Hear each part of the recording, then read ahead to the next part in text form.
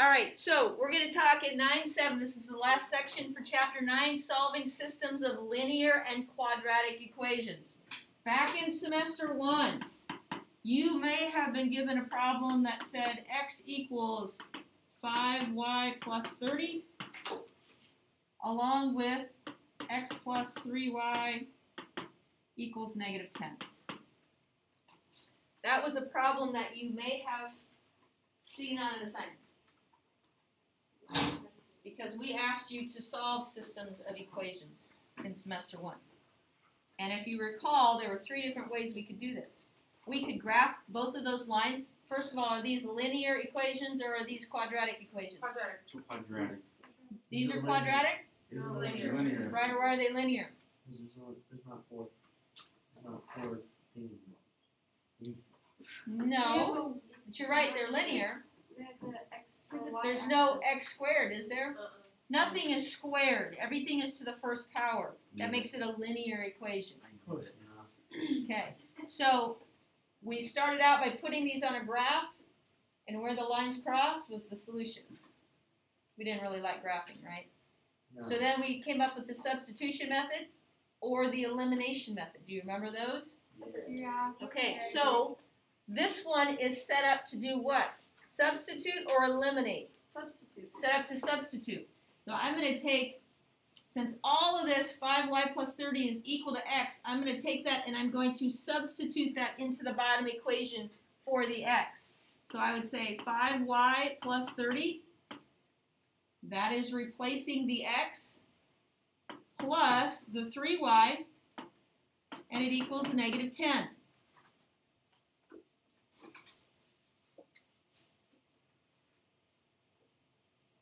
When I solve this equation, I now just have one single variable, so I can combine like terms if they're on the same side of the equation. So that would be 8y plus 30 equals negative 10. Now you can add 10 to both sides. I would subtract 30 from both sides and get 8y equals negative 40.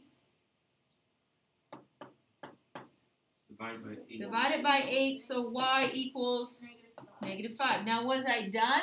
No, you're put that into the y. I had to go back up and I had to plug it in. Did it matter where I plugged it in? No. No, so I'm going to plug it into the top one because that's where it says x equals. So when I plug that in, I get 5 times negative 5 plus 30. Positive 5. X equals negative 25 plus 30. So you're right, x equals a positive 5. And how did I write my answer? 5. Yeah. As an ordered pair, you put x first and then your y value. Do you recall doing that? Yep. Okay. Yeah. Well, we're going to do the same thing with systems of linear and quadratic equations. You're going to get a mixture. So, for example, if I had y equals x squared minus 6x plus 8, and my other equation in the system is y equals 2x minus 4.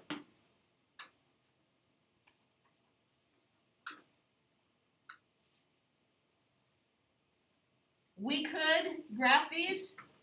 What would the graph of the top equation look like? A parabola. It's a parabola because that's a quadratic. So it would be a U-shaped graph. What would this graph look like? Linear. It's linear. It would be a straight line. So they might cross in one spot. They might cross in 2 spots. We'd have to find out. Okay, but we don't want to graph those. We want to use a different method. And we're going to use the substitution method. So if all of this is equal to y, then I can substitute that into the bottom equation for the y. So I can say x squared minus 6x plus 8. All of that is equal to y, so it's all going there. Then you finish it out. It equals the 2x minus 4.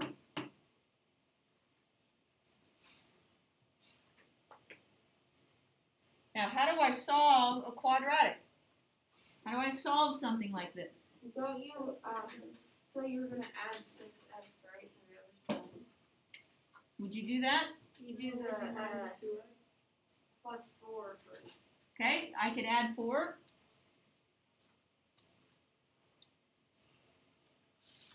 Okay, that would leave me with x squared minus 6x plus 12 equals 2x. And then Katie, what did you say? minus 2x. You got to minus the 2x. With a quadratic, we want it set equal to 0. And the reason we want it set equal to 0 is because if you think of the ways that we solved a quadratic equation, we solved them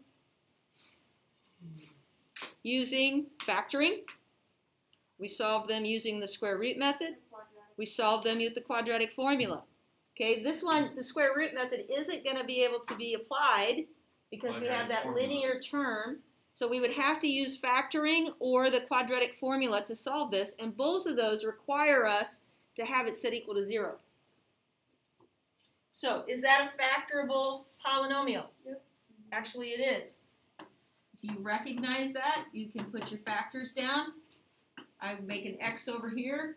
There's a 1x squared, so 1 times 12. And we have factors of 12 that are going to add up to negative 8. Can I do it like in the Negative quadratic 6 formula? and negative 2. Negative 6 and negative 2, yes. Yeah. So x minus 6 and x minus 2 would be my two factors. So Cassie, this is what I want to talk to you about. Once you get it factored like this, you're setting your factors equal to 0. And I did the opposite thing. I realized that. Okay, and that means I have to add 6. So one of my answers is positive 6, and the other answer would be positive 2. Now, you're not done. Just like you weren't done when I showed you that first example. You've got to take these up and you've got to plug them back in so that you can see what goes with them. You're looking for an ordered pair. So when x is equal to 6, you've got to go back up here and figure out what y is. I got 2. So I went a little bit too far there. So if I plug, I go back up to the beginning, and it doesn't matter which equation you use. If you put the 6 back in for x, what's 2 times 6 minus 4? 8. So you get 12 minus 4, you get 8. So 6, 8 is one of your solutions. And if I put the 2 back in for x, 0. I'd have 2 times 2 is 4. Minus 4, I would get 0. So these would be the two solutions for this system.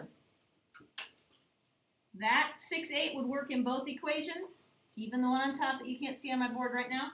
And the 2, 0 would work in those two equations. So you got two solutions. Had I graphed and done the parabola and the line, they would have crossed at both of those points.